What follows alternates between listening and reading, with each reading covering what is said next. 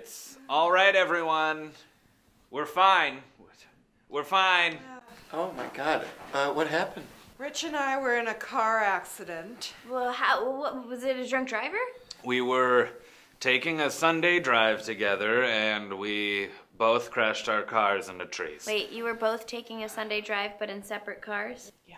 But we were doing it together. You both crashed your cars into trees? That is correct. Yes. Why didn't you just drive together? We both wanted to drive. Power couple. This morning, we took a $758 Uber XL Black Surged, but going forward, financially, it makes more sense for us to carpool with one of you all. Yeah, gonna need to go Dutch on your steeds, see? Right? Huh? Oh. Guys? Hello? Well, this is odd. Hello? It would appear a rainbow of true colors has appeared on the horizon. All those cars out in the parking lot must be visitor cars, huh? Got a lot of meetings today. Okay. You know what?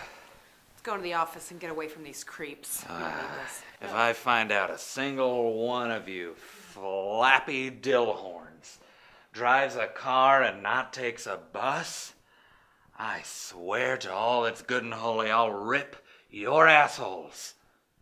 Do you hear me? Rich, come on. Gonna rip your assholes. Come on. You reading me, Dan? You're first. I'm gonna find you. I'm gonna find your asshole first. This is your asshole. Hey, Dan. Hi, Ellen. My car's in the shop right now. Okay, your car's in the shop? That must be tough. Oh yeah, it's a real pain in the neck, the penis. Let's not bat each other's balls around here, Dan. Your car's fine. Come on. Look, you gotta believe me. I'm telling you the truth, and if I could help, I would. Your car's fine. I wish you would just be honest with me. Forget it. Please, Ellen, please. I'm sorry. I'm so sorry. I'm honest. I'm an honest person.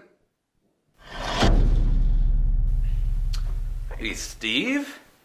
That is a really cool picture of a Subaru you've got here.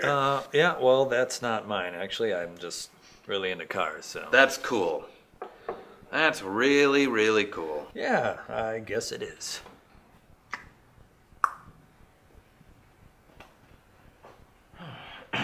You know, Steve, most people who say they're really into cars usually choose to have a picture of a Lamborghini or a Ferrari on their desk, but not you.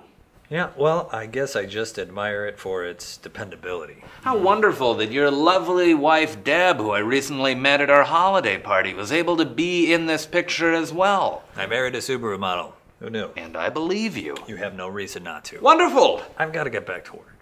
Wonderful.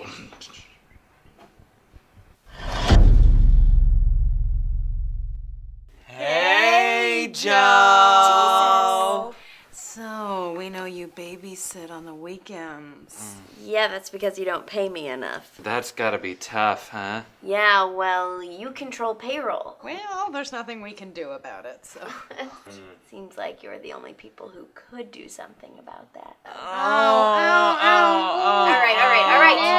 right. Poor neck. So when you're babysitting, you probably have to go get a car to pick those kids up, huh? Please do not do this to me. Come on, Please, Joe. please, please. It won't be that bad, Joe. Oh, we only No, live 45 no, minute outside of the city. Each way, Joe.